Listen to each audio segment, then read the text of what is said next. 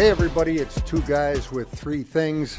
Well, one of those guys is the boy wonder himself, Wes Hotkowitz, who's perfectly capable of picking up any slack. And Wes, do you have a thing? Yeah, Larry, my thing is looking at opportunity. In Jordan Love, it was a huge opportunity at practice. We know that Aaron Rodgers is not going to be here this week for OTAs, so once again, it's Love leading this #1 offense. And for him, it's another year older, it's another year wiser. And being able to go out there and lead and have confidence with this group, I think has really been the biggest takeaway. The guy played a lot last year, both in the offseason program and getting an opportunity in season. And coming in now into year 3, he's looking for his opportunity, and he got it on Tuesday.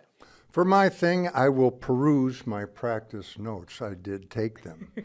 First part of that, Tyler Davis. The more you see him, the more you like him. Second part, Amari Rodgers. He looks leaner, meaner, and better. And third part, when they go to special teams, they no longer call it special teams, they call it we-fence. And think about it. You have offense, defense, put them all together for we-fence.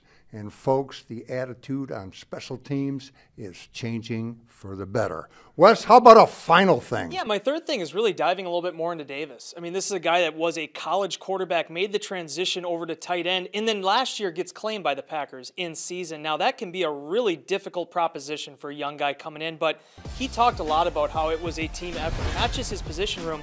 Aaron Rodgers going up to him while he was in the crick, one of his first days in Green Bay, saying, hey, you need anything, you let me know. And as it turns out, Tyler Davis ends up playing a big role for them down the stretch, and he's looked really good this offseason, Larry. And with some injuries at that spot, that's going to be an area I think that he could have a really huge opportunity now moving forward.